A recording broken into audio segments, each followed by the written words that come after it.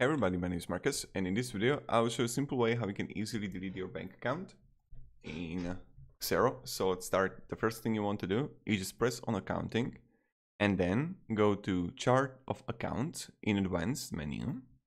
And when you're gonna be here, you're gonna see free bank accounts here, and like not free, but you're gonna see some bank accounts. And what you want to do is just simply click on one of it and press delete and press OK. Now, when you do it, this is how you can simply make it. So thank you very much.